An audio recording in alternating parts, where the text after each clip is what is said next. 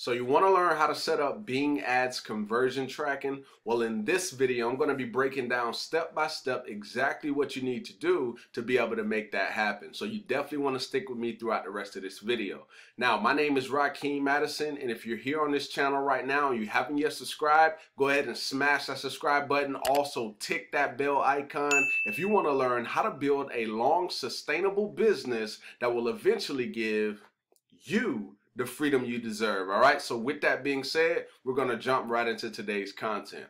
All right, so you can see I'm here inside of the Bing Ads Manager. It's now called Microsoft Ads, but I'm pretty much getting used to saying Bing. So now let's get into the step-by-step process and what you need to do to be able to set up the conversion tracking. All right, so first thing we're going to do is we're going to go over here to the left side panel, okay? And then we're going to go to conversion tracking. We're going to click on that. And then you can see this is pretty much mapping out the process for you. Now, what we're going to do is we're going to click on UET Tags, okay? Hopefully you see that right there. And then we're going to go ahead and create a UET tag. Now this says you already have a UET tag, but that's only if you don't have to create another one unless you plan on running everything through the same website. But if you're running multiple websites, then you want to go ahead and create yourself a UET tag, another one. All right, so we're going to go ahead and create UET tag, and then we're going to name our tag. So I'm just going to name this test leads, because usually if I'm doing this to be able to track leads. Some people are doing like e-commerce, like Shopify, and they actually use this to track sales and add to carts and different things like that. All right.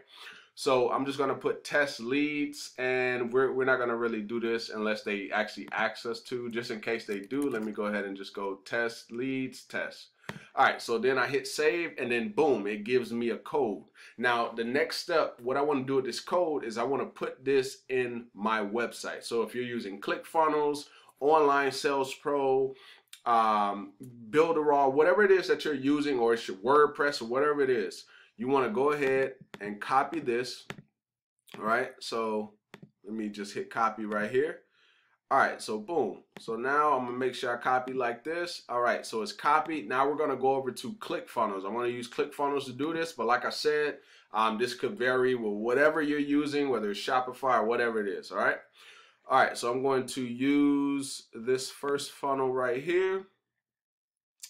All right, now here are the steps. So right now I'm installing so that it goes up across all of the websites within this funnel. So if I go to here to settings, and this is if you're using ClickFunnels, but if you're using something else, pretty sure they have a way for you to set it across the entire funnel.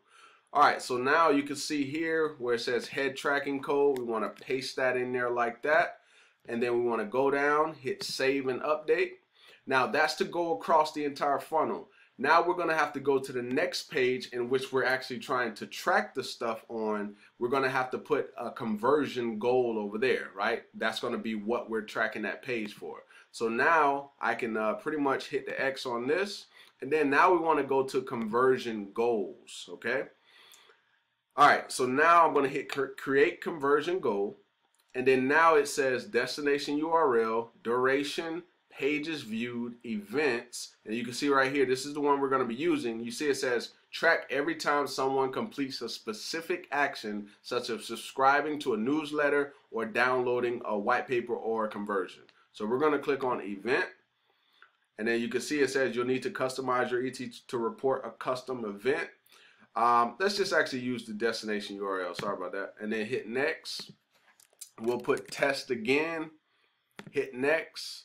And then you can see here, please select a scenario. So we'll go ahead and we'll just put equals to, because whatever web page I actually put in here, that's going to be the web page that it tracks. So if I put here, so like, for example, if I take this link right here, let me make sure I'm not having any additional spaces or anything like that. Copy that like that, and then we're going to come back over here, put the web page URL, and then you can see only visits to this exact URL will be considered conversions, okay? And then what we want to do is we want to put on this account, right? Unless you got other accounts and you want it to track across the entire, your entire ad manager, then that's when you would change it to across all accounts. But in this case, we're only going to focus on this account.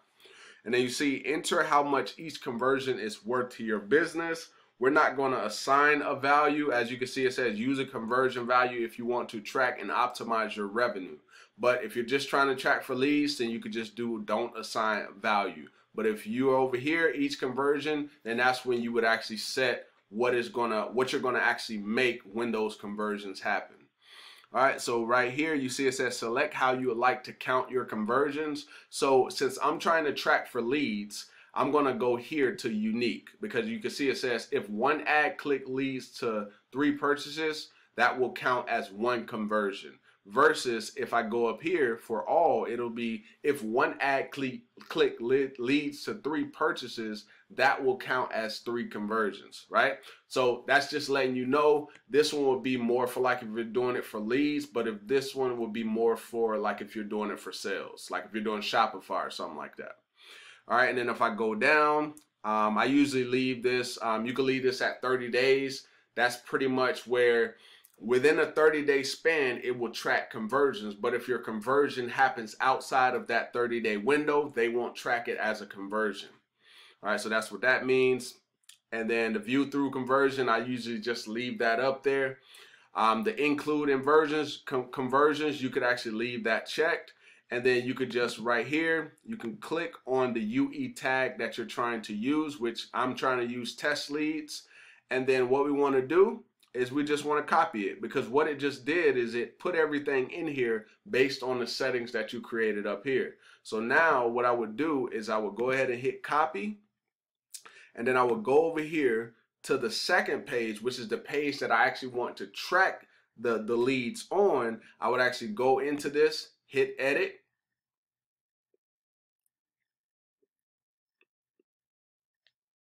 All right, give it a few seconds. And then what I want to do is I want to go here to tracking code, and then I want to paste the code right in there. Okay, and then after I paste the code, I hit save, and then it's saved. Now I go back.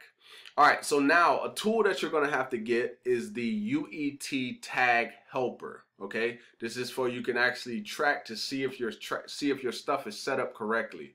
So first thing I'm going to do is we're going to check the first page. All right, so we're going to check this page, and then we're going to see if the tag is actually showing up. Is it showing up like it should? So boom, there's this page, and then I click on the little UET Tag helper, and then I go ahead and turn it on. Now I'm going to have to actually refresh this page. That's the only thing I hate about the UET Tag helper. You got to refresh it to actually see it. So boom, now you see a 1 showing up right there, and that means this UET tag is set up correctly. Boom, right? And then you can see the tracking code. It's right there. So now what I want to do is I want to pull up the other page. Boom, let's go ahead and just pull this up, separately. All right, so there's that page, and then we're just gonna pull that one up real quick. Hopefully I don't have to refresh. Okay, so there it is. So now we got this page up there, and then now you can see we actually have, boom. So we got 2 tags actually there. So tags are working. Boom, we can look right into them, and then I can do the same for this one. It says multiple UET tags on this web page. Use the same event name. We're pretty much good, because you've already seen that it said the tag was set up correctly. But once it actually starts generating things, then you can actually make that happen. All right, so that's using ClickFunnels. That's how you go ahead and set up your Bing Ads conversion tracking. Like I said, if you're using anything else, you can definitely just figure out how their stuff works, and then you can kind of just use this video as a guide. All right, so hopefully you got some value from this video, and if you did, go ahead and give me a thumbs up. Also drop me a comment down below letting me know if this was helpful or valuable. And if you want to learn how you can actually master Bing and get better, I left a course down below. You can check the course out if you like. If not, that's fine too. I hope you got value from this video, and until next time, I look forward to seeing you in the next video. Peace.